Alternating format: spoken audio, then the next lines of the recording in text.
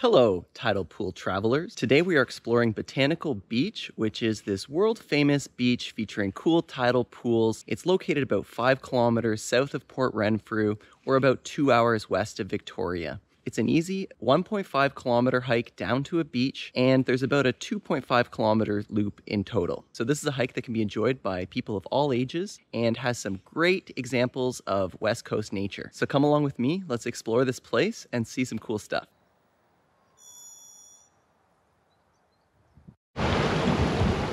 So this might be obvious, but you're going to want to check the tide charts before coming to Botanical Beach in order to see the exposed tide pools. There are tide charts just for Botanical Beach itself, so if you just Google tide chart Botanical Beach, you should be able to find something, but Port Renfrew works as well. We kind of went here on a whim, but we were lucky in that the low tide is about 11:20 today, so we are still approaching low tide, and so that gives you the most access to the tide pools and all the crazy creatures that live within. Here is a map of Juan de Fuca Provincial Park with the Botanical Beach loop in yellow. The route you pick should depend on who you are visiting with and the tide. Both sections of trail leading from the parking lot to the coast are wide gravel paths that are accessible. If you are traveling with someone with mobility issues or maybe a small child, I'd recommend traveling in the clockwise direction and beelining it to Botanical Beach. I'd also suggest that route if you are visiting when the tide is coming in, just so you can get to the tide pools and enjoy them before they are submerged. Otherwise, I'd recommend traveling a counterclockwise route. You will have an option to visit Botany Bay, which is a gorgeous and complex rocky coastline and worth a visit. Some people might find the connector between Botany Bay and Botanical Beach challenging. There are some mud puddles, stepping stones, and roots that could make passing this area difficult for some. If you are visiting at low tide, there is also the option to traveling along the shore. In blue is the route we took. Now the downside to this is you will bypass some of the trail in the forest, which is quite beautiful. There are some really interesting gnarled trees, and the forest with cedar, hemlock, and spruce are very beautiful. It's also a great chance to see one of my favorite species here on Vancouver Island, the Pacific banana slug. So if you decide to take the shoreline route, I'd suggest backtracking along the forest route, as neither of the connectors are really all that interesting. If you're looking to get a little bit more exercise, the Juan de Fuca Trail extends east from Botanical Beach. Now, if you want to learn about these species in these tidal pools, there are some guides you can get. I believe in Port Renfrew, you can pick up a laminated cheat sheet sort of thing. But if you don't want to spend any money, what I would recommend doing is downloading the iNaturalist app, and then before arriving at Botanical Beach, put in Botanical Beach as a location, and you can scroll through the observations made here. And that will give you a short list of all the species to keep an eye out for. You might want to do that ahead of time though, so that information is cached on your phone, because cell coverage is pretty spotty here. And one thing too, if you're a Canadian, watch out for roaming charges, because you will connect to the US networks across the way. Botanical Beach gets thousands of visitors, and it seems to be in pretty good condition, but I'd really advise people to just watch their step and to try to keep the natural splendor of this place intact. It's pretty easy to avoid the marine creatures just by sticking on the rocks and hopping to and fro.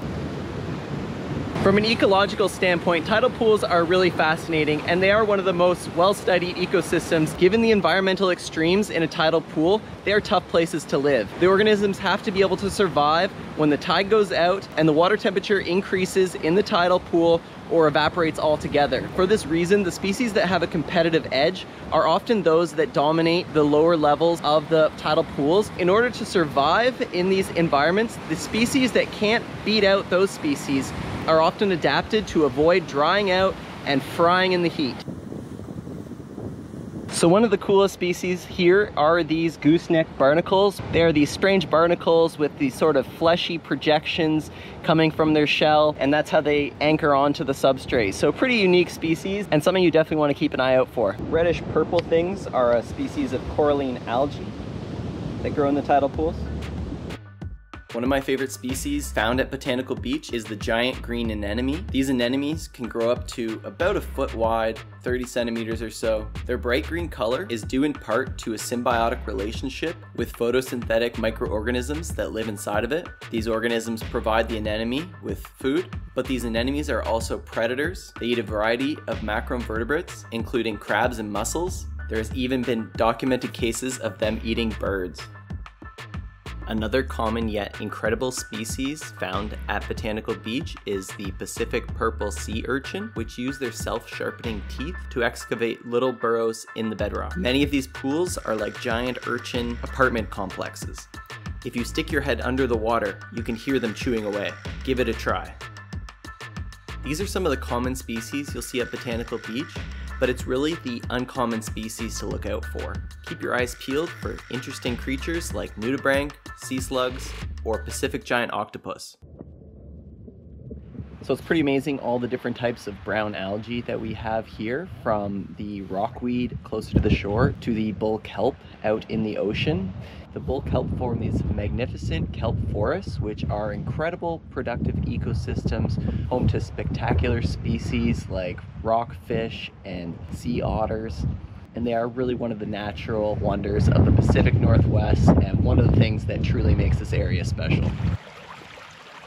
So while you're looking down at all the incredible marine life, don't forget to look up once in a while to look for some birds. There are some incredible pelagic seabirds you can see from here, and there are often bald eagles foraging over the water too, which makes for a great sight.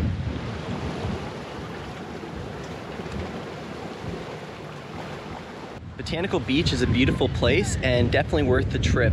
The marine life is fantastic and the forests are pretty spectacular too. So I would recommend checking it out. Thanks for watching, and until next time, happy tide pooling.